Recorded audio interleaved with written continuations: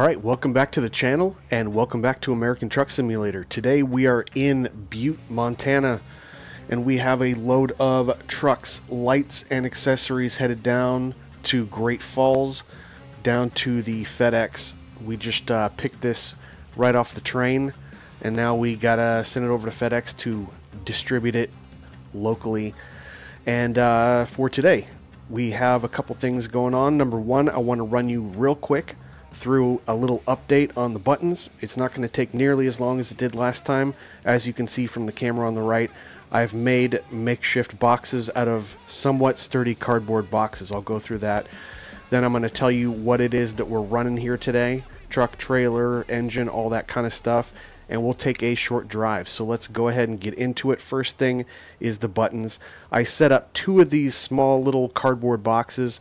I'm going to end up making them narrower, but I've just ordered some project boxes that I can go ahead and put everything into. I wanted to keep them small. It's not a huge button box because I want them in different locations. Again, these are going to be attached, like I mentioned in my last video, to the bottom of the desk on the left and the right side. On the left side, I'll have the ignition, as you can see here. Everything is, by the way, working. These two things, in case you can't quite see it, let me see if I can focus on that. Should focus on it anyway. It's a switch that looks like this, and it is a 6-pin so that I can have the option of up and down. And unlike this one that is not momentary, once I flick it, it stays there, and then I have to reset it back to the off point in the middle. Then I can go to the other one. Unlike this one, these two are also 6-pin, but they're momentary, so I flick them, and these are for the windows. So when I flick them, I have to hold them down as long as I want the window to go up or down. As soon as I let go of the button, they stop moving, which gives you a little bit more control. This button here, this rocker switch, I have it going right now for the windows, or no, sorry, for the windshield wipers. But I also noticed, and maybe this has been around for a while, but I looked in the options under the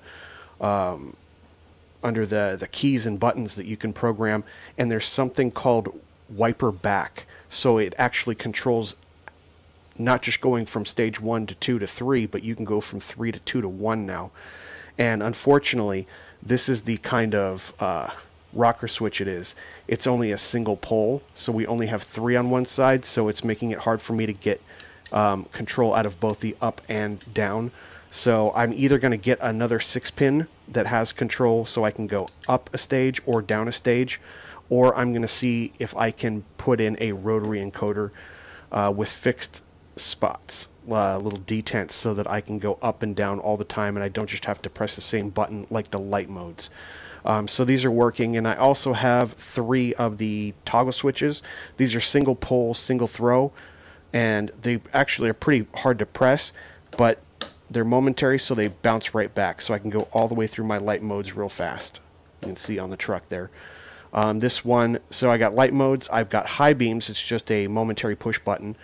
Beacons, beacons, 4 ways on this push button, and for right now, because I wanted to get one of my controls out of the way, this alpha yoke over here on the left, I don't know if you can see it, it's off camera where my hand is.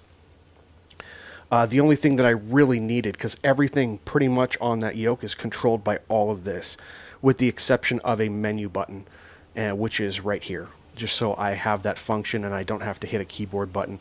So that is kind of the update on everything in terms of buttons and switches. It's very makeshift. If you look at this, this was a poor design. You can actually see the light from the USB encoder inside the box, at least from my angle. I'm going to have to be a little bit more exact when I make it out of the project box. It's basically just an ABS junction box. Very firm so that I can press these in and it won't go anywhere. Okay, so that's kind of the update. I don't have loose things this time, so I am going to be using this as we go through, and it'll make it a whole lot easier. Now, on to what we're actually driving today. This is Dom's 379. It is the only paid mod that I have in this video today. Everything else is going to be free. And what we're looking at on the 379 is Goggles 56's Legacy skin. It's completely free on the Steam Workshop, and it fits all cab models. In addition to that, the engine is it's new to the channel. Maybe you guys have seen it. It's from a developer called JVC, the MVP. And on Steam Workshop, he has 3 engines. He's got a Cummins M11, a Cummins N14, and the one that we're going to be riding today, the one that I enjoy the most, is a 500 horsepower Caterpillar 1LW 3406E. And what's kind of cool is you can actually tell. It threw me off at first. I didn't read all the information, but it actually has a 2-speed engine fan that kicks in after a certain point, particularly when you're pulling loads. And it also has a Westgate turbo, and it's not just that it engages upon release of the throttle. It's more like it has to hit a certain peak, so it's been a little bit customized. Again, this is a free engine on the Steam Workshop, and I will have a link down in the description below. As far as the transmission, it's a Fury 6 15 speed. We've got a U pattern, and final drive is 3.5, and I think that pretty much wraps it up, other than this trailer. This trailer is a Pizzster trailer, and it's completely free. That's right, free. It is a Max Atlas container trailer. It has tons of different cargo, cargoes on it. They're all just shipping containers, but they come in different brands and different sizes. This one happens to be a 40-foot version.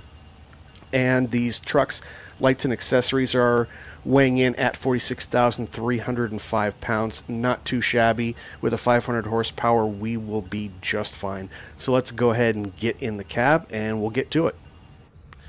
All right, so first things first, let's go to our accessory on the ignition. Looks good. So we have the headlights on right now. Let's start off. Okay, parking lights are on. Let's go ahead and get the windows down. And I'm going to show you this. You'll be able to see on the left-hand side. As I'm pressing this down, and I let go, and it stops. Pressing it down, it stops. So I'm going to just go ahead and take these both down. Let me go ahead and turn on my track IR. I'm trying not to make you guys as sick anymore. I actually programmed a button so that I can at any point turn off the track IR, especially when I'm setting up the truck. I'm going to go ahead and do that again right now. So now that I have windows down and we've got our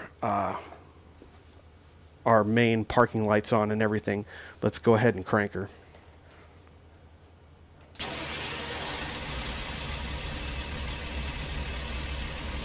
There we go.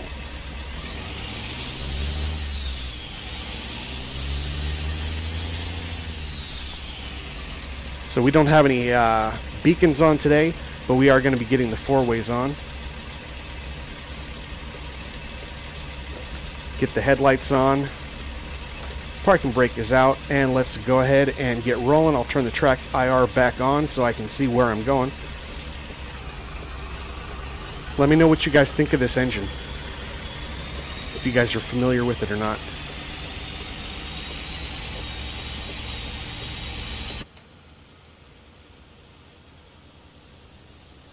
Cool trailer, really unique. I like it.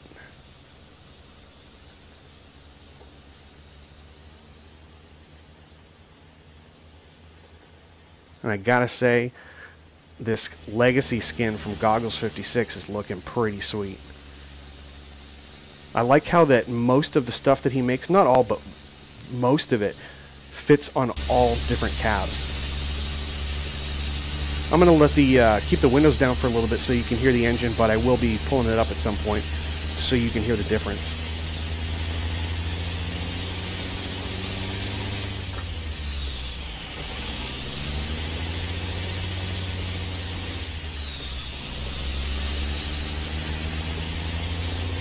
We can get the 4-ways off. In 400 meters, turn left. Turn left. So how are you guys doing? I hope you guys are having a good Thursday. That's when this is releasing. I'm sure you'll probably be seeing it in a few days. Thursday, Friday, Saturday. You might even be the weekend by the time you see this. And I hope you guys are, if that's the case, if you're enjoying your weekend or the end of your week.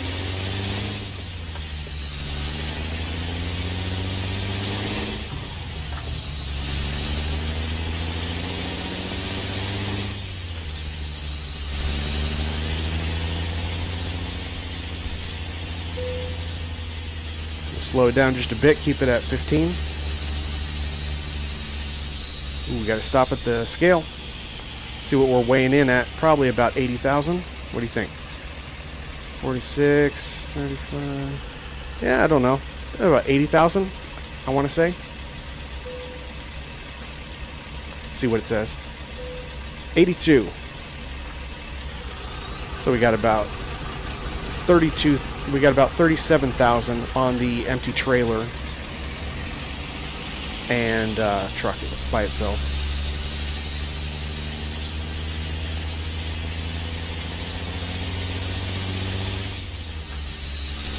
In 400 meters, turn left. Will do. Montana Freight Terminal. That's where we were.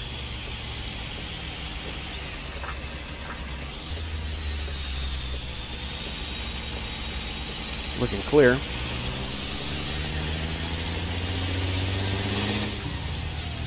You got a nice little delay in the shift.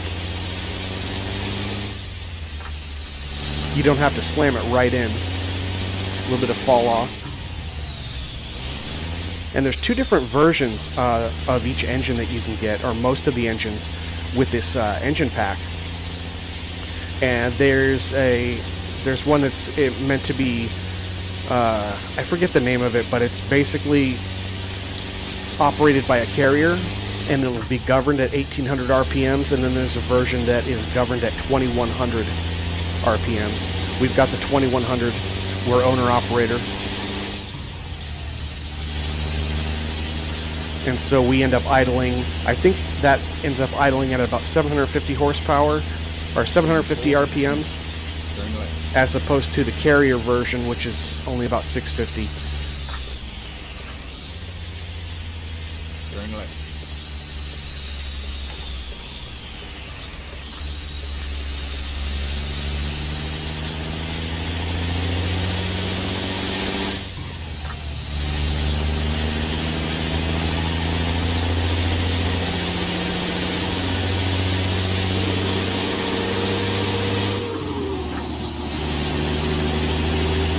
You can hear those fans kick on.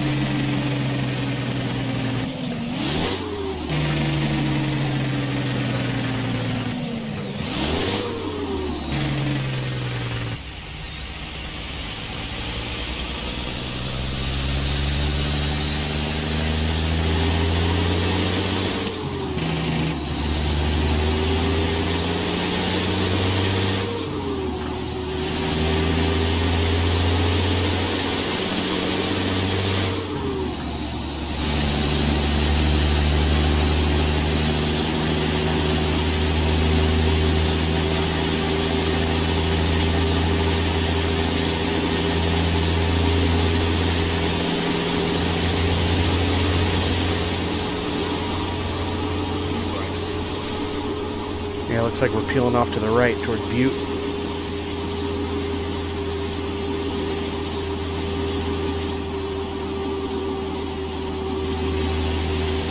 I love the glare on Dom's gauges.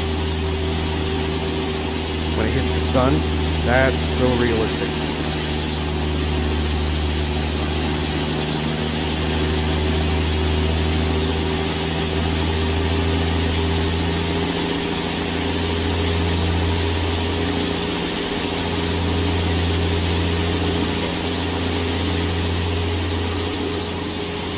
Pretty cool sounding engine. I'm definitely letting it run for you.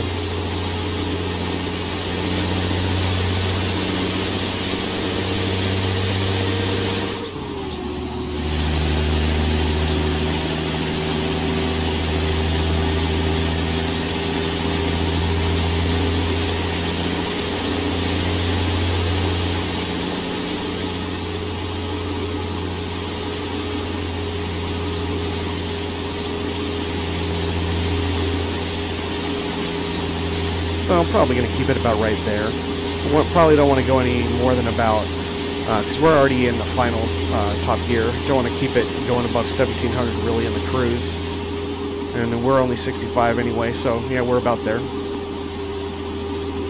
break off toward Helena and Billings. I'm going to go ahead and get the windows up right now. So I have to hold these down until it's not a one touch, since it's a momentary thing. It'll give you some precision if you want it. And with Dom's cab, it really cuts the audio. That's why I had the, that's why I wanted to keep the windows down for you for the first part. By the way, that sounded pretty loud with the windows down, but believe it or not, it's not like a concern or a problem with this engine because I can control it, but the engine volume, I have it down at, I think, 25% volume. It is so loud. So incredibly loud.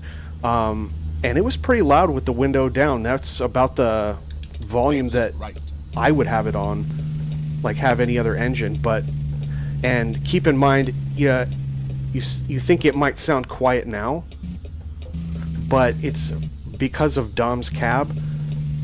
He really cuts down on the volume when you roll the windows up just on Dom's truck. So keep that in mind. Normally this is, if you're not riding this in Dom's, it's going to be pretty loud. It's definitely got like sound deadening.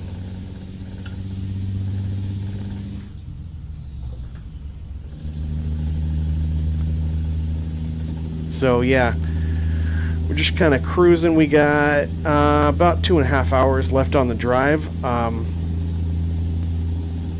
Yeah, I wanted to talk to you guys about the about this. Did you guys know that there was the option for moving or operating the wipers in both directions? I was always used to it being kind of like the lights, where you have to press it to get to stage 1, press it to get to stage 2, then stage 3, and then off. But I saw this thing, it's called wipers back, I think is how they have it set up in the settings. And it does actually take you back. You cannot continue to proceed forward. You can't go from 3 back to off. You actually have to press the other button to take you back to 2, to 1, to 0. And I'm thinking, now that I have the option to do that, obviously it makes sense having a rocker switch that's available both on the up and the down. But would this also work with a rotary encoder? Now keep in mind, I see a lot of people dealing with rotary encoders when it comes to like a Raspberry Pi or an Arduino, but keep in mind this entire project that I'm doing, in case you haven't been following along, is all being done on an arcade USB encoder, where I have, and there are a couple different versions of them. There's some that have 3 cables, 3 ports on them, but my version only has 2. So I'm thinking about, because it's got 3 poles to it. For the actual turn knob function, and I believe the middle one is like the common. It's actually the ground, and then the other 2 on the outside are what operates whether it goes turn to the right or turn to the left. And I'm thinking I could be able to take one of those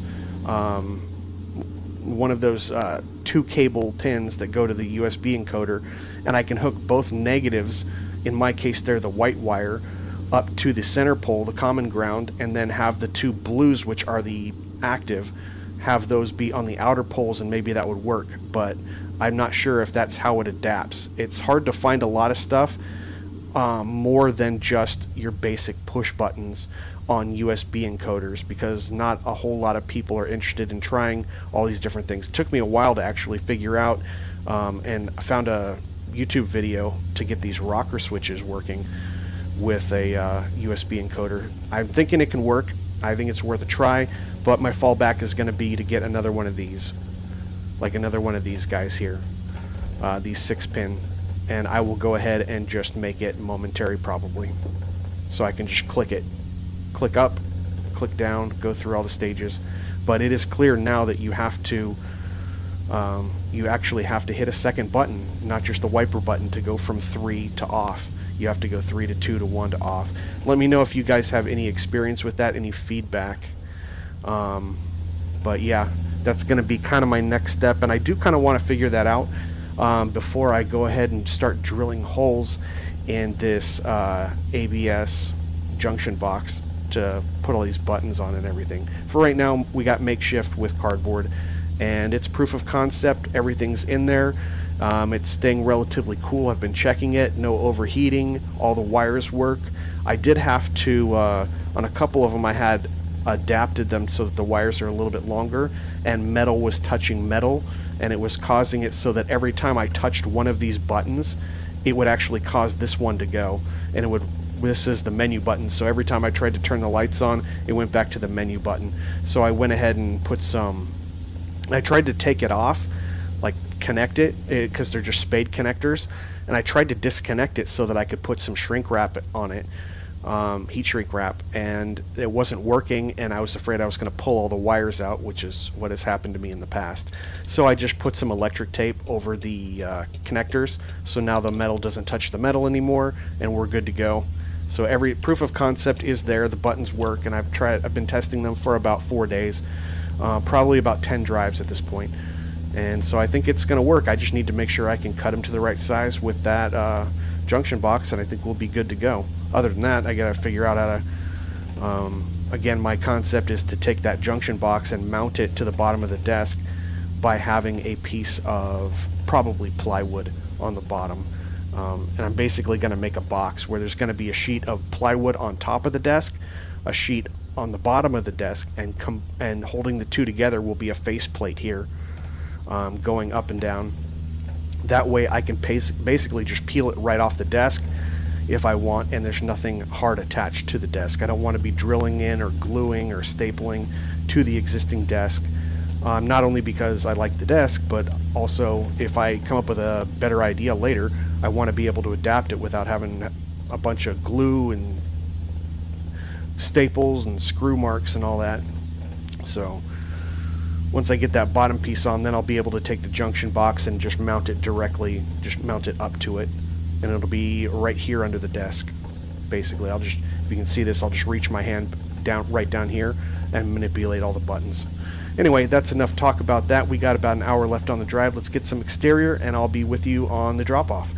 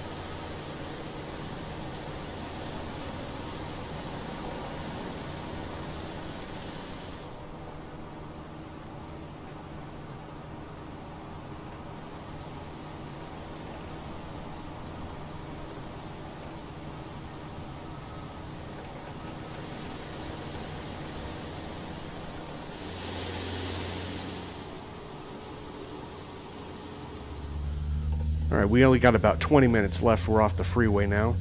Just making our way over to the FedEx. Passing by the airport here in Great Falls.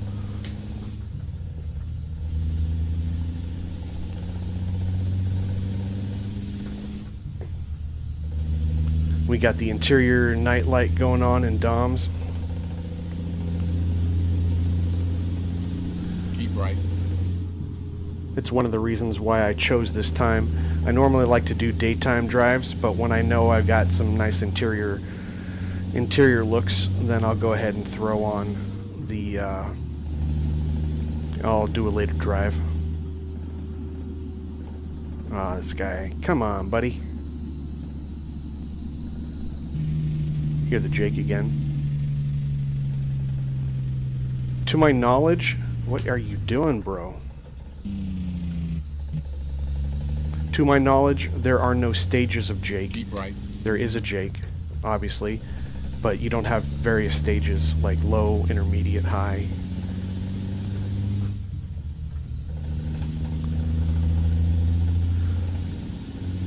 Not the worst thing in the world, but it is kind of nice to control that, especially like on a downhill, where I can just kind of match it, and I always am turning it on, turning it off, because I can't get that right speed. I'm either going too slow or I'm going too fast. It's nice to be able to dial that in, especially based every engine's going to be a little bit different. Based on the cargo, you're running like 40,000 pounds, you're running 100,000 pounds. Momentum's a lot different, but not really complaining. I'm actually enjoying this engine. I've had it on 4 or 5 different drives now. I was kind of surprised by it because I've done a lot of 3406 Bs and Es and even As, and I actually like this one quite a bit. And I can hear that 2-stage fan kick on, and it's pretty unique.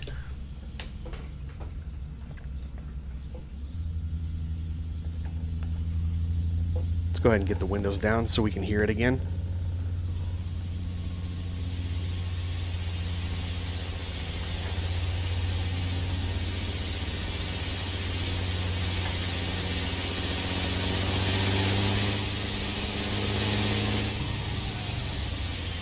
Ooh, that turbo. I like it.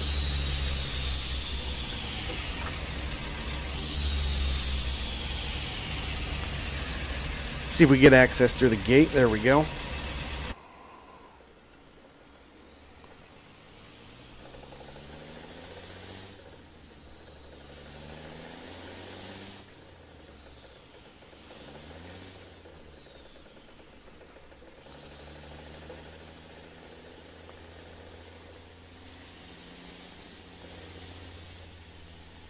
Are they taking us through another gate? What's going on? I gotta bring up my map. Nope. Looks like we're dropping off right over there. Well, thank you, Morgan.